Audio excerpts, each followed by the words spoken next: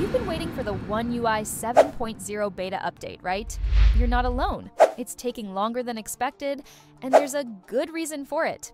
Initially, this update was supposed to drop in July, but then it got pushed to late August. And here we are, still waiting. So, what's the holdup? Well, Samsung decided to delay the release to fix more bugs and ensure a smoother experience for everyone. But guess what? Samsung isn't the only one taking its time. Google has also delayed its stable Android 15 update for Pixel devices. They were aiming for a September release, but now it's been pushed to October.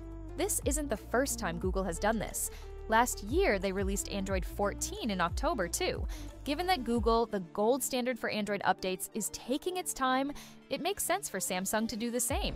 You wouldn't want a buggy update, would you? Recently, a well-known tipster, Ice Universe, shared that internal testing for One UI 7.0 is still ongoing. Some screenshots have surfaced showing that it's still being worked on.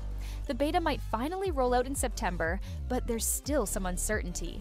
Meanwhile, Samsung has been busy with the One UI 6.1.1 update, which is being rolled out to more devices.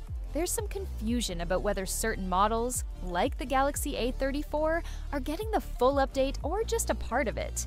To make things even more unclear, Samsung usually announces a new One UI version with a press release before rolling it out, but so far, there hasn't been any official word on One UI 6.1.1. With all these mixed signals, a September launch for the One UI 7.0 beta still seems possible. But until Samsung makes an official announcement, we can only speculate. What do you think about these delays? Are you excited for the new update, or are you getting impatient?